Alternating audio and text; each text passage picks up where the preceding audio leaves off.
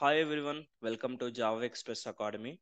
Today I'm going to discuss a new feature records.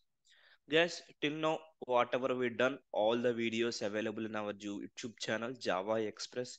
Here we created a playlist for you, latest Java features 8 to 17. In this playlist from Java 8 to till Java 15, all the features are available, guys. 15, 14, 13, 12, 11. Okay, and even 16 also we will upload in the same playlist to you guys. Okay, now let me start this topic. Record. What is a record? Why we need a record? See here, records are a special type of class. We have a class, we have a enum, right? In the same way, records also one special type of class. It will help avoid boilerplate code. Simple, guys. You have a employee class. Inside employee, you have some attributes. For these attributes, if you want to initialize, you need a uh, parameterized constructor, right? Default constructor by default available. If you want to get the data, you need to getter methods or setter methods. You should have them to string method. Lot of things we are writing in normal Java class completely we can avoid by using the records. We can call as a data carriers. It will transfer the data from one place to another place. Data carrier purpose we can use for the records. Okay, records by default immutable. Okay, previously in interviews people will ask, hey, how to create immutable class? Yes, class can make a final, variables are final, constructor should be required, no setter methods, getters. Like this we used to follow some steps, right? Here from Java 16 onwards, records itself is immutable. It is a final class. No one can extend also. By default, it is a final. You cannot extend your custom record. Why? Because records are already okay. This basically whatever you are creating internally, it is extending one record class. Here it is similar to the enum. How enum, when you create, it will extend to the enum class. In the same way, whatever you are creating the records, it is also extending as the record class here. Okay, have a look the syntax. Basically in the records you can have static field and static methods. Records can have instance methods. One point you need to remember in the records is you should not have instant fields. The way of defining for the record is using the instance variables, nothing but components in the record declaration.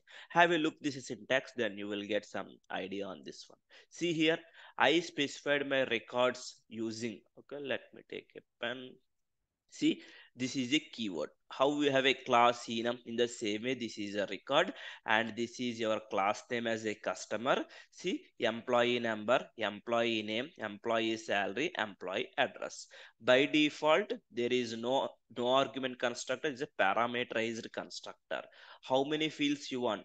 If you define in this approach, it has a compact constructor, toString method, equals and hash code, accessor, everything is available in the single line. See how much huge difference previous way of writing and now we are writing. Okay, well, yes, when you are running, if you use Lombok plugin, explicitly we should specify the annotations here, but here you no need to specify. We can use, this is the purpose. Okay, now still some more points. You can override the default implementations as well. If you want constructor, suppose in this program, um, you can send as employee number, employee name. I want to verify employee name should be less than 2 characters, greater than 2 I can do a validation as well. How I can do? It is a single line, correct? If I want to do a validation, we can define a constructor. Previously how we are writing a constructor, this is the approach. This is a canonical constructor. Now by default 4 arguments. Here if employee name less than 2, illegal argument exception, then I am setting. This is the old approach. If you are using the records in single and shorthand format, see the syntax, public customer, there is no arguments. By default it is a parameterized constructor, you can avoid an everything, curly bracket open and close. The variables available in the package, okay, inside the same class, I can do validation. This is a new way of writing in the records for you guys. It will be records. Sorry, guys, records in the class. Okay, let me demonstrate you with an example so that you will get a better clarity on this one. Now see here, let me create a fresh project, Java project. Now our project name is 19. It is concept of the records. It is feature Java 16 feature. Okay, let me choose the next option, then finish. Now let me create a package. Let me create a package, com.java express. Okay, here I am creating a, first let me show you normal approach and then we'll go ahead for the uh, newer approach. Suppose you are creating a employee class. The employee has how many attributes? Private integer e number, okay, and private string e name. Assume that you have two variables. For these two variables, if you want to initialize through constructor, you will use the constructor injection. I mean, sorry, not injection, parameterized constructor. If you want to get the data, you want to set the data, we are using setter and getter methods. If you need a toString method, source toString method. See, these many steps we are doing. For two variables, almost 38 lines of code we written. Okay, we can reduce few space. Around 36 lines of code we written here. The same thing I can achieve in different approach. See here, let me create a record here. How to make a record? See, directly you can create a record as well. Right click, new. Okay, here see record option. If you don't have, just type in other, type as a record. You will get suggestion as well. Inside a record, let me create as a customer. Okay, I'm creating. Now this is a which constructor? Just a simple parameterized constructor, default constructor. Now you want to specify the variable. See, int e number, okay, string, okay, e name, float e self, something. I discussed some couple of variables. This is called parameterized constructor here. Okay, here you can define your static fields. By default, it is a final public static integer. Suppose e number equals to 10. Something. Okay, variable name should be same, right? Number, something. Customer number, like this.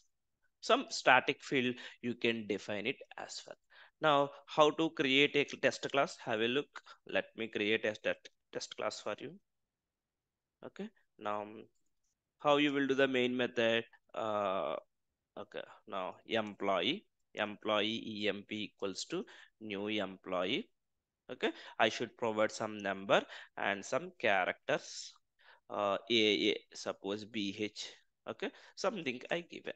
Now system.out.println emp.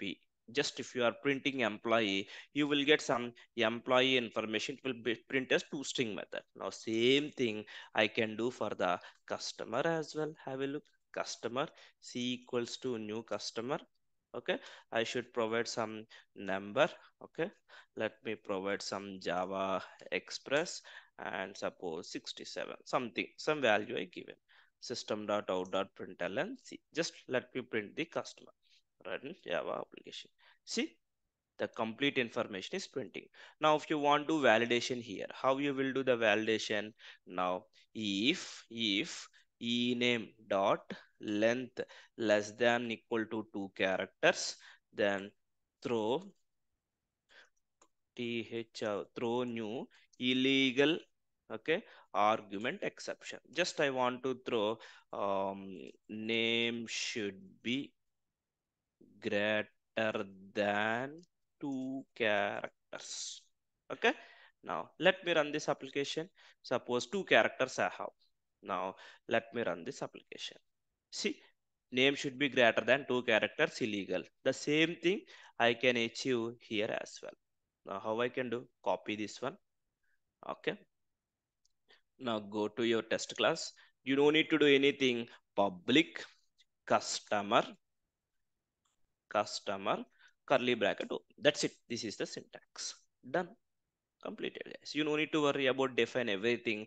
We can avoid everything here. See, now let me comment it for this one to get this exception. Suppose single character I have. Right click, run as Java. See, you are getting exception. Now, even you can override some methods as well, some instance methods. Suppose whenever you are printing ename, I want to print in the uppercase letter. See, ename is the field. Okay. Now, return ename dot to uppercase. Just I want to print. See, even if you want, just you can use an annotation at the rate override. Why? Because accessor methods by using ename, there is no set to get, there is no methods like this. Have a look here. Now let me provide some Java Express. Now system.out.println c dot c ename. There is no get ename from records, guys, like previous approach. C dot employee number. There is no specific setter methods here. Run as Java application. See, capital letters it is printing, uppercase letters for the Java Express. Why? Because in the records we are overriding the method here. This is all about, okay, your records. Okay, if you like this session, please leave your comments and subscribe our channel. Share to your friends as much as possible, guys. Thank you, guys.